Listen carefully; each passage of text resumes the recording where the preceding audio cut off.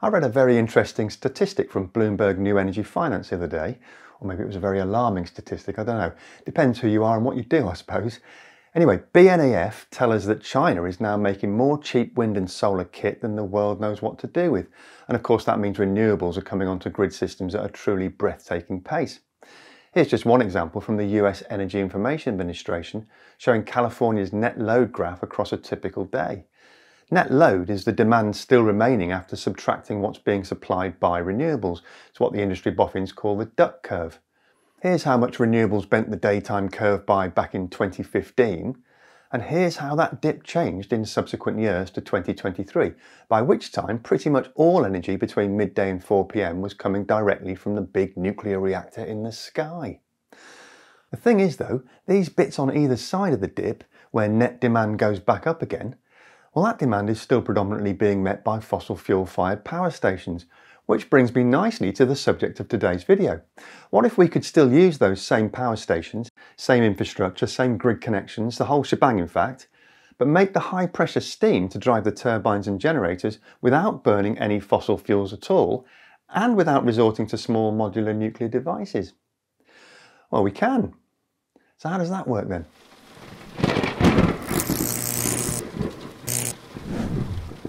Hello and welcome to Just Have a Think. Well, it's thermal energy storage, isn't it?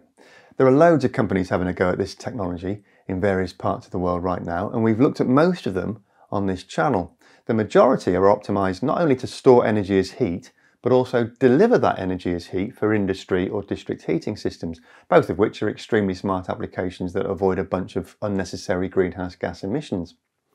Making enough heat to produce steam at high enough temperature and pressure to drive a synchronous turbine in a power plant is a bit of a step up though, which is why most thermal energy storage operators stick to the former and rarely stray into the latter. One company that has made that leap of faith though is E2S Power, based in Switzerland. When we first assessed the technology back in 2022, E2S Power was in the process of evaluating what would make the optimum storage medium, looking at all sorts of material combinations. The best option has turned out to be plain old graphite though. It's already an abundantly available material, and it has the very useful feature of great thermal conductivity, which means it's very good at transferring heat in and out, and high specific heat capacity, which essentially means it can store a lot of heat. To get the best performance out of their thermal energy storage system, the team at E2S have developed a proprietary process called travelling wave energy storage, or TWEST. Specifically designed electrical heaters sit between two blocks of graphite that have a continuous loop of pipework already embedded inside them. Radiative heat from the pipes raises the temperature of the blocks up to 700 degrees Celsius. The blocks can be fully charged up in as little as an hour, and their thermal mass can then retain that heat for many hours or even days inside shipping container-sized modules that are extremely well insulated. One of the challenges that graphite does present is that it really likes to oxidize with air at higher temperatures, so to prevent that happening, the enclosures are filled with nitrogen. To discharge the system, water is sent through the embedded pipework where it's converted to steam. A key feature of the travelling wave energy storage technology is that it very effectively maintains the temperature of the steam at a constant level. That makes it ideal for all sorts of industrial applications, but it also means it can be integrated very neatly into existing thermal power plants to provide the steam to drive the turbines. Temperature control is achieved by splitting the whole storage volume into two sections. The first compartment is made up of that thermal storage at 700 degrees Celsius, and that high temperature can then be transferred to a second chamber where the system operator can very precisely bring the heat down to the level required for whichever application it's serving. For a utility facility, for example, that would typically be about 540 degrees Celsius.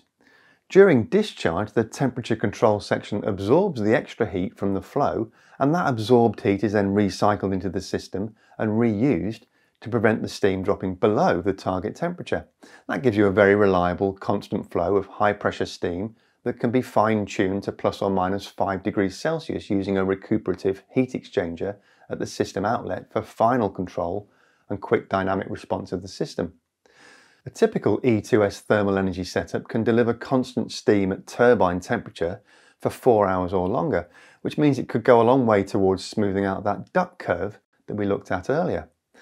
And that's it in a nutshell. It just needs electricity, ideally from excess wind and solar generation during the middle part of the day, and water to produce the steam. There are no separate heat exchangers or working fluids or compressors like you find in other configurations. The whole thing really is dead simple. And because it's a modular drop-in system, it can be tailored to fit perfectly with whatever existing infrastructure each power plant currently has.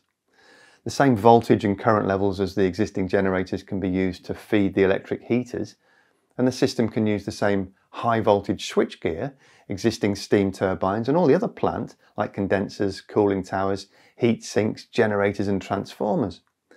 Perhaps one of the most important advantages of retaining that infrastructure in the same geographical location as an existing power plant is the ability to retain the local workforce in well-paid skilled jobs, potentially providing a crucial transition to clean energy for communities historically dependent on fossil fuels all over the globe as we move towards a more sustainable energy future. E2S Power say their system achieves an electricity to steam efficiency of 99%, and they claim that by replacing coal or gas-fired boilers in a typical power application, their TWEST system actually improves the efficiency of the existing plant. So why is that then? Well, E2S say it's because the TWEST system generates steam via conductive heat transfer instead of the much less efficient convective heat transfer in a classical boiler. The total round-trip efficiency of the thermal plant will obviously depend on the existing steam turbine though, which is usually somewhere around 45%. Now, if you're a power plant operator, you're clearly looking at some pretty significant upfront capital expenditure to swap out your existing boilers for this new kit. But let's think about the advantages once you've done that. I mean, apart from the blindingly obvious fact that you're no longer sending huge amounts of greenhouse gases into the atmosphere.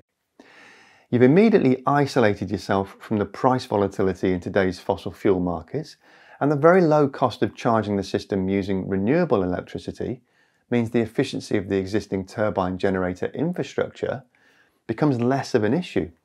Maintenance costs are also lower, much lower in fact, because once it's installed, there's really very little else you need to do during the operational lifetime of the system.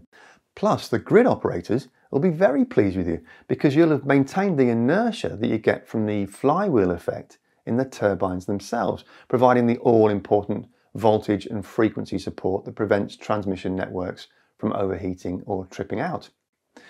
And as a further bonus for existing power plant operators, the footprint of the E2S thermal energy storage system is much smaller than the area required for an equivalent battery energy storage system. So what's the latest news then? Well, in 2024, E2S Power successfully integrated its first pilot plant into an existing operating coal plant in India, and that installation has now satisfied all the required performance testing criteria. This is the first time any operator anywhere in the world has been able to run a thermal energy storage unit charged by electricity, supplying high temperature, high pressure steam to the turbine of a power plant. And the whole installation was apparently achieved and commissioned in less than a month. The testing was witnessed by NTPC, who are the largest power generating company in India, and that gives E2S Power the important advantage of pre-qualification for use in NTPC power plants across the country. So still relatively early days, but unquestionably an encouraging step forward from the first time we took a look at this technology a couple of years ago, with a proper real-world working example now in operation in the most populous country in the world, which according to the International Energy Agency currently burns more coal than Europe and the United States combined. So if the E2S system can get a foothold there, then it could be a very significant driver of global progress towards the 2050 net zero goal. Let me know what you think in the comments section below. But that's it for this week, folks. Before I go though, I must just make amends for a couple of omissions in previous videos. With all the preparation for the recent Everything Electric live show, I carelessly overlooked the Patreon anniversary shoutouts for April and May. And of course we're now well into June. So what you're seeing here is a sort of triple whammy of anniversary names for April, May and June. If you're one of those folks and you can manage to spot your name in the cacophony of information now scrolling up the screen, then you've got keener eyes than me. Needless to say, a huge thank you is due to all these folks, some of whom have been supporting the channel for the best part of 4 years. If you fancy getting exclusive early access to all my videos and having your say on the direction of the channel's content, then why not jump over to patreon.com/justeverthink to find out how to get involved. And if you don't want to miss out on notifications of new videos each week, then make sure you click on that subscribe button. It won't cost you a penny to do that, and it's just a simple click away, either down there somewhere or on that icon there. As always though, thanks very much for watching. Have a great week, and remember to just have a think. See you next week.